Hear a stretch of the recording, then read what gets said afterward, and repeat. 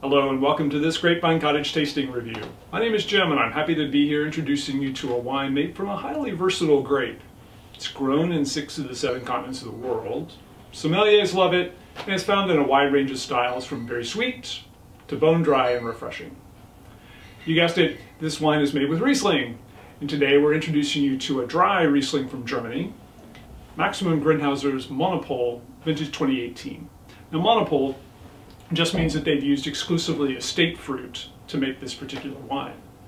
Wine Advocate reviewed it and scored it 91 points. They described it in part as stunning, complex, with tension.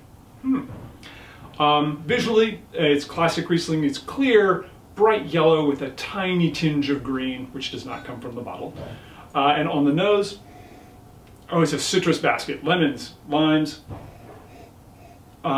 little bit of apple, and something I'd almost call mostly ripe pineapple. Ooh, that's good. On the palate, those ripe apples, pears come through along with a distinct mineral note that kind of grabs you in the mid-palate. It's all brightened at the end with fresh acidity. It just makes you want more. I hope you try this dry Riesling from Germany, Maximin Grünhäuser Monopol, vintage 2018. Zum Wohl.